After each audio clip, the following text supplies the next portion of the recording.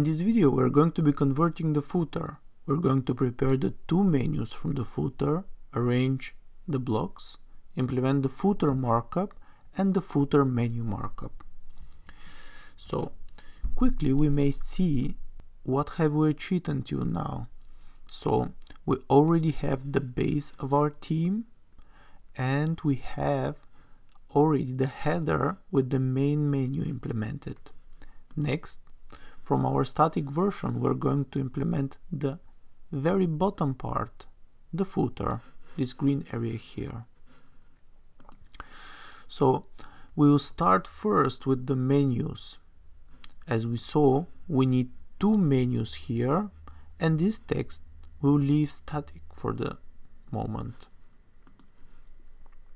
So if we go to structure, menus, we'll use the footer menu as our left menu. So let's rename it to footer left and add some links.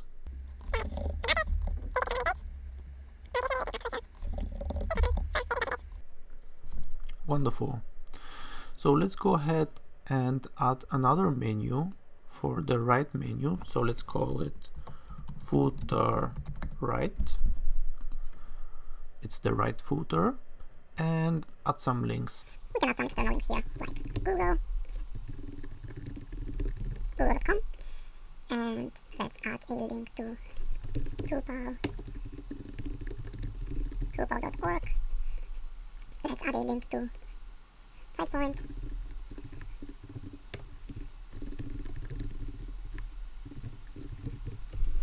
Some completely random links. So now we have already two menus. What we want to do is we want to group them in the footer.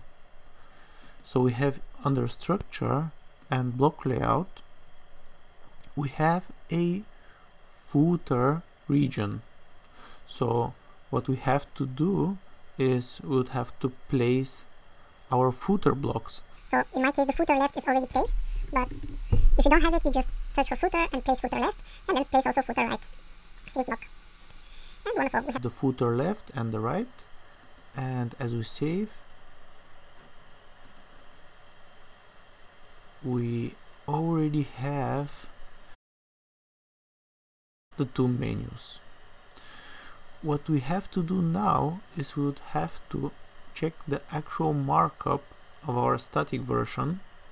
Here is our static version, and our footer starts with a footer element.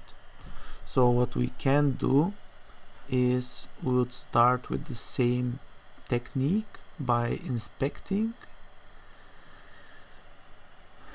and we also have a footer element, and I'm pretty sure it comes from our page template. So we go to our code base, our Drupal code base, and under themes and web shop we have under templates already our page template, and we have footer. What we can do is we can actually put here a class and actually just copy the classes that we're supposed to have in our footer element. There we go.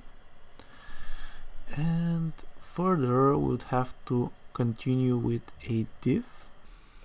Let's go ahead and add it here.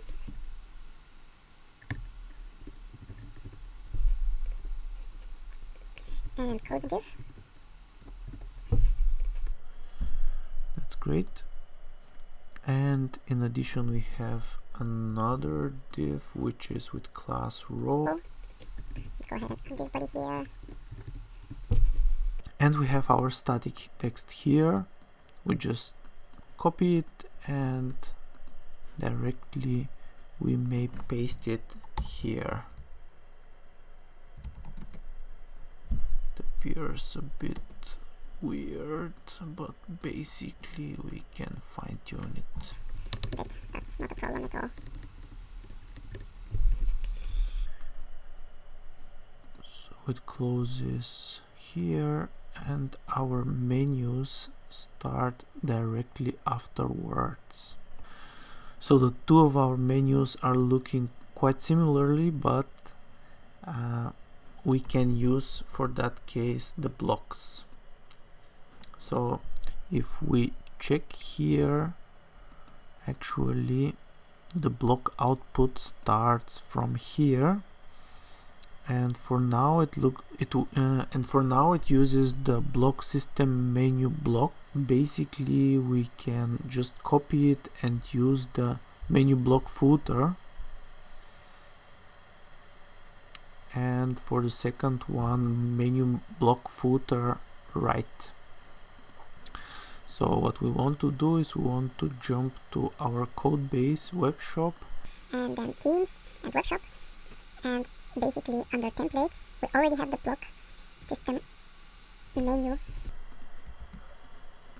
So we'll just copy it and rename it with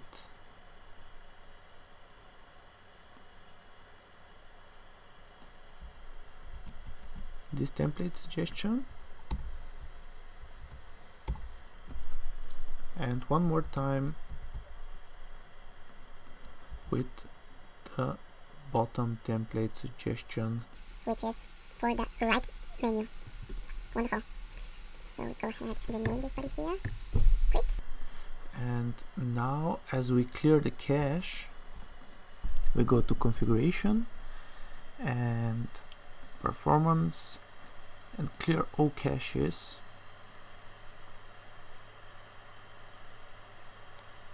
It would start to look a bit like a menu already. That's because we implemented the footer wrapper, and this bit here actually has already the correct markup, so we would have to continue working on the menus. And as we already have the correct menu templates,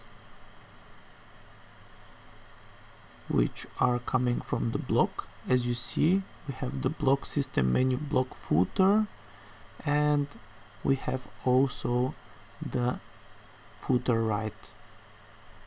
So we can compare again, and for the first one we just use this markup. So we have templates, we have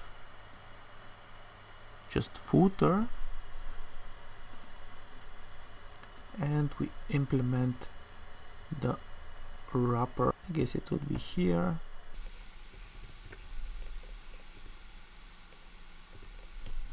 And a closing one. And for the second one, it actually has exactly the same markup. So we go to the second block and put the correct markup,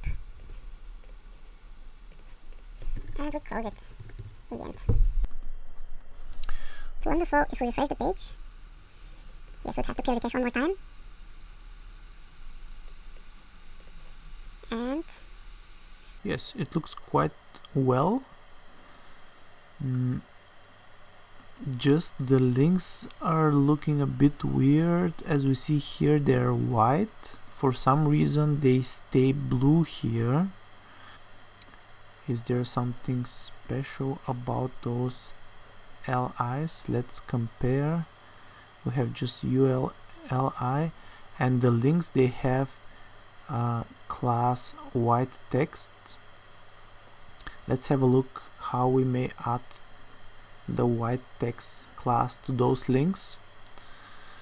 Basically those are just simple links, but in the menu navigation, core themes table templates navigation menu, So let's go to core, themes, stable, templates, navigation, and then menu. We copy this body and we go to our theme and we paste it, but in the one case we would like to overwrite it as the menu footer. Wonderful. And in the other case we would like to overwrite it as the menu footer right. So it's some would say that it's a bit too much of fine-tuning, but it's a good exercise to find how the things work.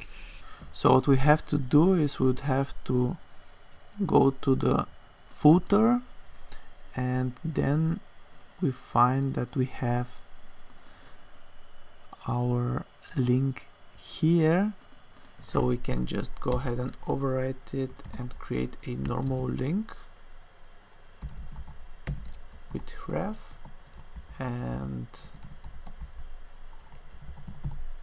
we would simply take the URL and print it inside of the ref, and we will take the item title and print it inside of our link. And in addition we would go ahead and add a class text white. It looks fine. We get rid of this body here, and we will do exactly the same for our footer right. We would go ahead and remove this and replace it with the actual link tag. And furthermore, as we clear all caches and refresh our page, our beloved footer looks as it should with the white links. And the last thing that we want to do is we want to go to our static version and copy the footer copyright last element and go to our page template and just paste it at the very bottom.